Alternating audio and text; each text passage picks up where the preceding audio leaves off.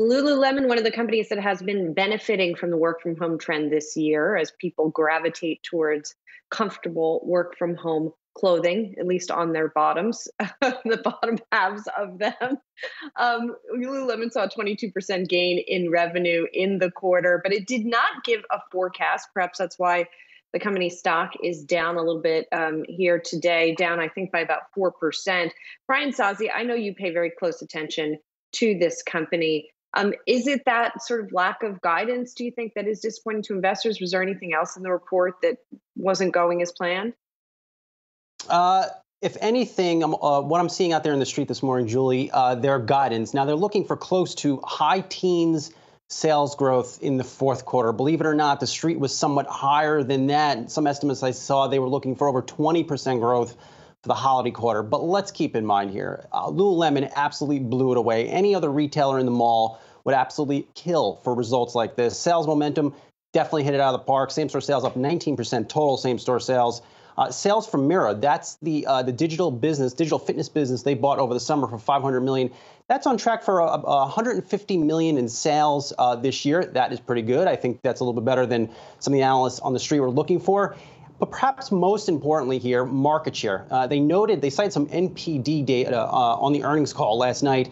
They gained 1.4 points in terms of market share. When I see stuff like that, sure, it reflects the environment we're in, but that is share away from a Polo Ralph Lauren, and that is share away from a Macy's and whatever the junk they sell on their shelves. That is just a fundamental shift in what men and women are wearing during the pandemic, and what might they continue to wear as they look to go back to work next year. Myles, you and I were joking a little bit about this too. On the conference call, they noted they're seeing guys start to go back to fixed waistband pants from those loose-fitting joggers, which was interesting and a key trend to watch. And translate fixed waist means it has a button, something it has a zipper. Something with a button and a zipper that you would probably not be wearing to bed every night. You have worn these joggers to work, you have slept in them, you have rinsed and repeated, pardon the pun, in the morning to go to work. But it is interesting that now they have started to see that shift. I would assume as more people slowly return to the office. But ultimately, guys, that begs the other question here: how sustainable is what Lululemon has done this year into next year? Does this athleisure wear, does this trend continue into next year? It's a little bit unclear.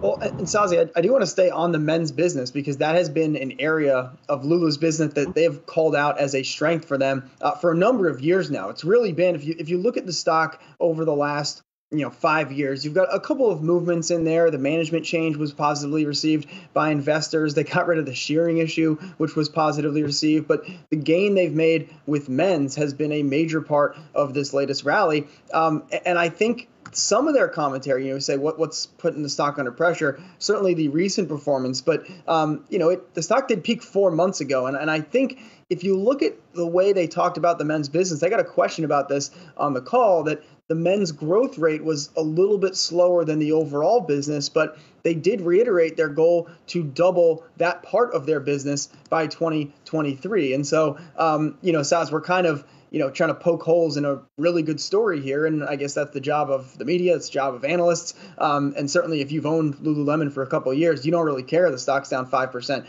today. But I am curious to see, and you mentioned, the fixed pants, the ABC pants that you go and you get tailored there because they're all same length. I'm curious to see if the return to normalcy maybe slows down some of that growth in the men's segment that, again, had really been a key driver for a brand that for so long was associated primarily with female customers. Myles, to your point, there is a real men's business here. Same-store sales in the most recent quarter up 14%. Men's business for Lululemon wasn't really talked about much 3-5 years ago. It's a legit business starting to generate big-time money. I will note this, too, maybe for a broader look at retail. They did talk about in the call they're seeing capacity constraints in their stores. So what that is, obviously, that's because of COVID-19. Malls are cracking down. States are cracking down on how many people could be in the stores. I would be concerned to start to see that at other retailers in the final few weeks of the holiday season and how that ultimately impacts their fourth quarter earnings.